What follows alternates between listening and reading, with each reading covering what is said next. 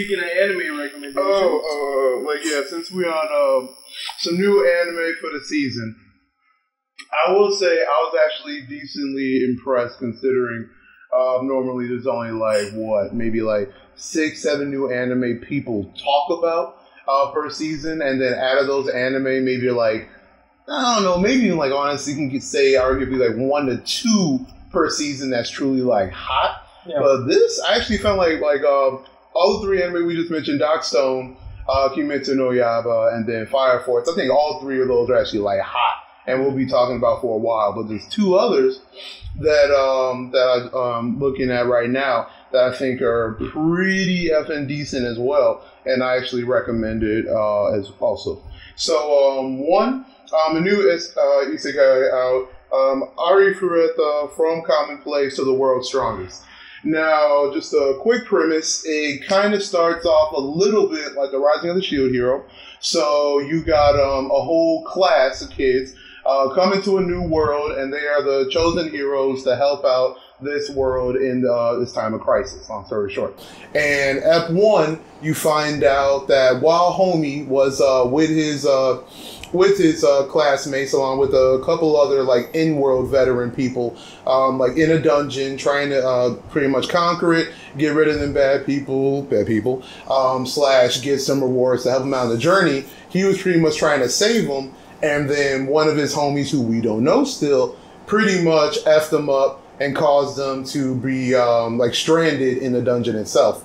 From there, he was like, oh my God, what am I going to do? And then he has a revelation saying, you know what? F everybody, F the world, going to do my own ish, get better on my own, and pretty much become OP. So he low-key gets a little psycho, which is kind of attractive though. I mean, pause. Attractive in the sense of the anime world. And starts eating demons, getting their powers, and slowly has that starting to become OP, because the more demons he eats, the stronger and more powers he gets. So it goes along that lines, and then the end of the dungeon, you not the end of the dungeon, but midway in the dungeon, you find out that a super OP vampire chick has been locked away, saves her, and then that becomes his isekai companion, right? So they start off, keep on going, boxing the dungeon, and the style, the mentality of it all is again more like the Rising of the Shield Hero, which is really hot. And then also new-ish anime that ended its 2nd season, I think spring of 2019, was Reincarnated as a Slime, and it kind of has that slight humor and that slight OP-ness that I really liked about that anime as well. So check it out if it's hot. Oh, plus he's got dual pistols. So if you about gunslingers, he's about that life. Hey, man. There's another new anime that I just realized came out. I've been meaning to watch it. I know y'all probably wouldn't fuck with it, but that one anime, a certain magical index, it's very popular. Obviously, we tried to watch it 3 seasons deep, and that's not a good time to catch it. But it has its 2nd spinoff. Yeah. Right. So they had a certain scientific railgun. Now they have a certain scientific accelerator, which from the show, if you watch, there's this 5th level Esper named Accelerator from season 1. He was just this OP ass nigga. He could change the vectors on anything. So if you shot something at him, he could just boop, reverse that shit. Oh, wow. You couldn't fuck with him. Only the main character could knock him out because he had an arm that canceled magic and shit. Oh, so it's yeah. So he got Asta arm. Except he didn't put it in the work. If Asta had that, niggas will feel that motherfucker. He's just a regular nigga, so you get back up after he hit you. But yeah, I would say check that out if you're into a certain magical index. The spinoffs, you don't have to watch the main series to watch the spinoffs. They just kind of their own thing. Gotcha. All right.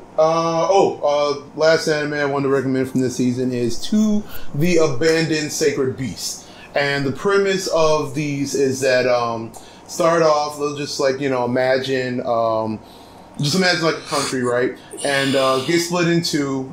Civil war goes down for who wants to rule the country. One side was pretty much getting smoked.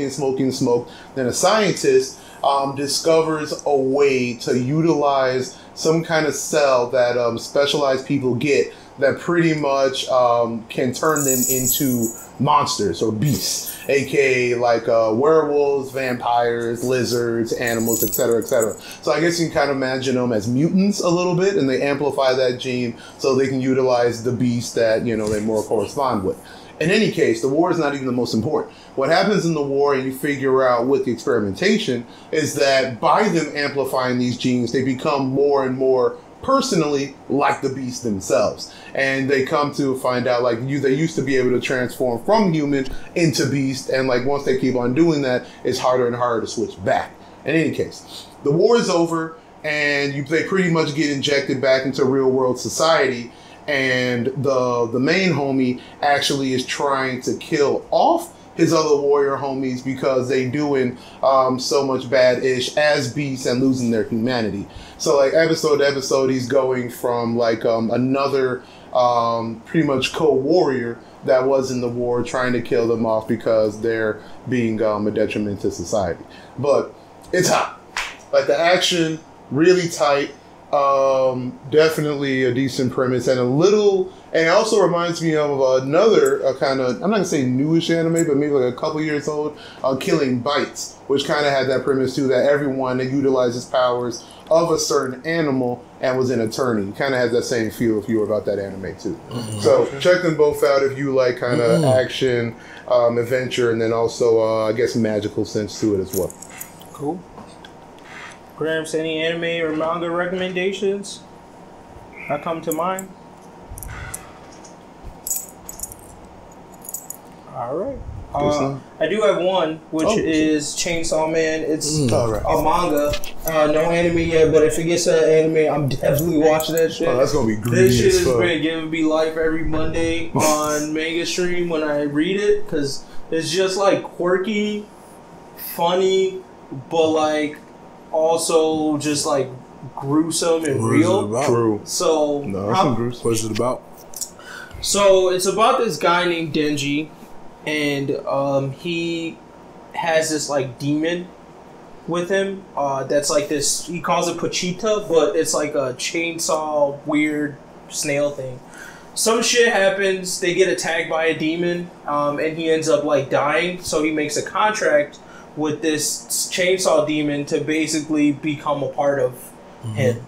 So he becomes like quote unquote Chainsaw Man. So like he has this like string that he pulls on his chest, and it uses that blood to like make these chainsaws kind of like grow on his hands and his head, and he just like cuts shit up.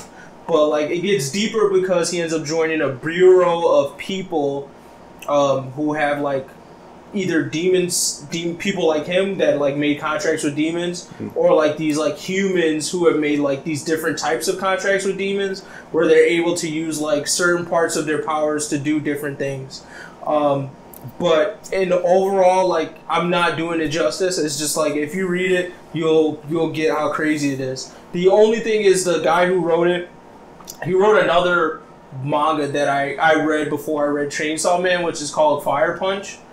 That shit is like a mind fuck, and also very like weird and incesty. So that's like my hesitation about where like Chainsaw Man might go. But for right now, it's been saying pretty kosher. But I just always keep that in the back of my mind because Fire Punch was just like really odd. It was an interesting read, but just like very odd. So, but yeah, definitely if you're looking for a new manga to read and you haven't started Chainsaw Man, it's only like 30-some chapters in.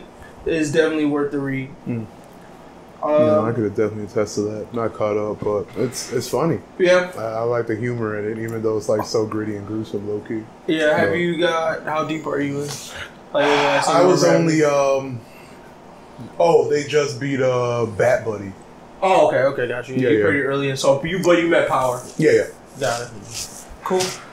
So on to the manga section. I will give Gramps a second, so we can do the Julius Novo Chrono thing first, and then we'll do the My Villain stuff at the end.